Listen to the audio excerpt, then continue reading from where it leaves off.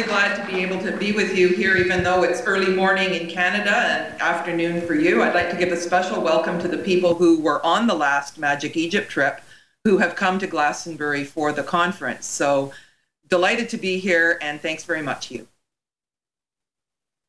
Okay, so here we go. Pyramid Code is a 5-part documentary series that's aired in 26 countries on TV, and there's several more deals on the table. And it's also available on Netflix. So let's just move straight into the presentation. Next. Okay, so what I want to do here is give a bit of a context for what I'm going to be talking about in terms of matriarchal cultures. Most of you may be familiar with the precession of the equinoxes cycle, and we go through several ages. The last age that we've been in lines up with the Mayan calendar, but the important part to notice is that there are ascending and descending ages, and we're at the darkest part of the Iron Age. And in my opinion, we're just about to turn the corner with 2012 to go back into the ascending cycle, and that's what's going to be fueling us with this new energy that could change the face of how our society has gone. And so you see the age of Aquarius and then the age of dogmatic beliefs, and we're in the Kali Yuga, which is the Iron Age, the descending age. But what I'd like to point out is the dynastic period of Egypt exactly parallels the Mayan calendar from 3113 BC through to 2012. And so there's something really significant about this period. I also think about it as the patriarchal period, 5,000 years of the denial of the sacred feminine, and I think it's gotten us into a lot of trouble. But if we keep going back, next please, through time, again from the right to the left, we see that most of the cultures that preceded the dynastic period of Egypt in the Mayan calendar were actually matriarchal cultures. And so one of the problems with looking at ancient Egypt is there's going to be the newer, the medium, and then the very old, and anything other than the dynastic period was matriarchal. And one more slide, and taking us through to cave drawings and the Magdalenian culture, the first alphabet, all the way through. And in this period of time, we've had several world floods, and that has prevented us from being able to see all of the evidence from the distant past, but it's nonetheless there. And it's at conferences like this that people each bring their own puzzle piece, and everybody's figuring out their own little bit, and this is the way that we can really put many of the pieces together. Next. So Egyptian history is actually quite limited in terms of where the story came from, and what we've been told isn't necessarily the whole picture. So if you can imagine a few people running around and science just, getting going, and archaeology becoming a science in 1910, and a lot of explorers, it's entirely reasonable that we could have been given a story about Egypt that's only part of the story. And indeed, it's coming from a patriarchal perspective. Next. And so there's one, okay. This is a temple of Isis, an old picture. You can see it's just a scan of a picture in a book. But there's a temple of Isis that's located to the left of the Sphinx and down below, and now it's all cemented over. And so there's a road, and right in front of the Sphinx temple, there's been a whole lot of new cement put on. And so a lot of the routes that we would have been able to perhaps locate and find before have become inaccessible. And so there's a lot of evidence that has been erased, including inside the Great Pyramid and other sites. And so we really have to be piecing things together by getting hunches from our intuition, perhaps past life memories, and then grounding things in the field in reality. So a lot of the evidence has been erased. Next. So one of the most significant things that I cover in the Pyramid Code is the idea of the old riverbed shifting. And so when we're looking at the Giza Plateau and the network of passageways underneath the plateau, they used to fill with water. And so this picture is from the 1920s. And so even as recently as then, when the Nile would flood, the water would come quite close to the Great Pyramid that you see in the background. And so in recent times, in the last year and a half, the water has started trickling back up at the foot of the Sphinx. And they put all these sandbags there so that the water won't go close to the sound and light show seats.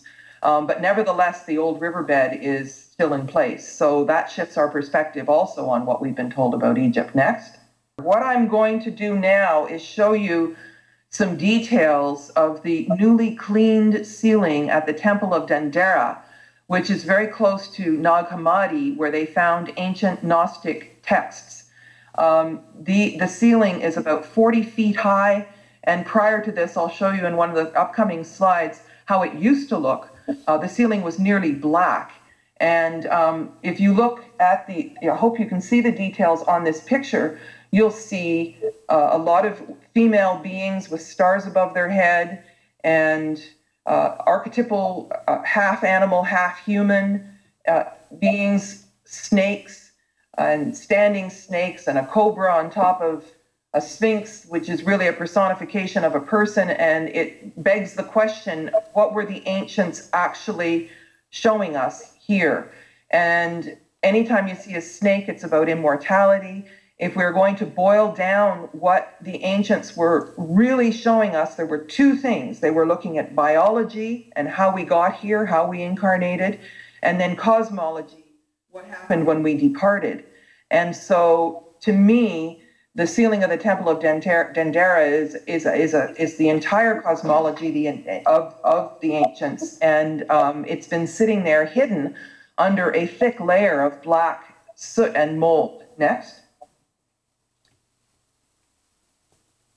And here you see the blackened section of just one part, and that's all we had before. Now you see a baboon to the right of it.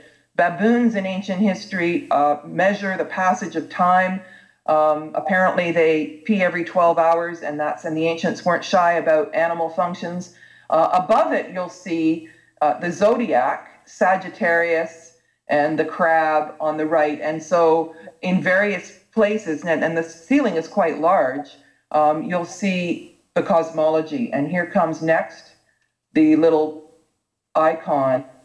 That's all we got to see before. And I find it interesting that they left one little blank spot there. So if it's 40 feet high and all we had was the outlines, it's very, very difficult to photograph at best.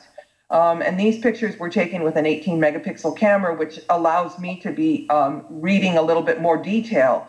Next. On the far left-hand side, you see Isis is standing upside down with a band of stars and wings. And then you see a procession of solar boats on the bottom, and the Eye of Horus, and then a cast of characters and reptilian beings. Lots of snake energy on top, and lion-headed beings, snakes carrying offerings.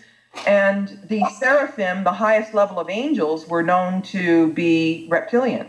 And so we've heard a lot about the Anunnaki and the reptilian beings out there, and perhaps they weren't malevolent in times past. It could be that they were bringing some teachings, and it certainly seems that the ancient Egyptians weren't shy about this sort of energy. And so the solar boat has these lotus flowers on the end, but if we were to look at diagrams from quantum physics of wormholes, it's a similar pattern. And so to me, this is expressing a journey into other dimensional realms. And every time we see the Eye of Horus, it's sacred geometry, which is the pathway between the dimensions. But up on the top left corner, next please, I'm just going to blow up a feature in the corner, which is particularly interesting. We have the personification of a man. He's got 4 wings, 2 cobra heads, each with a feather, an ankh, which is a symbol of life, in one hand, and a sail in the other. Now, deciphering this, to me, is the 4 quadrants of the 2,600-year cycle, roughly 6,500 each. And this is depicting passage through time, looking back into the ascending ages from before, and forward into the ascending ages, back into the descending ages, but the cycle keeps going around. And so this is the symbol. So the snake always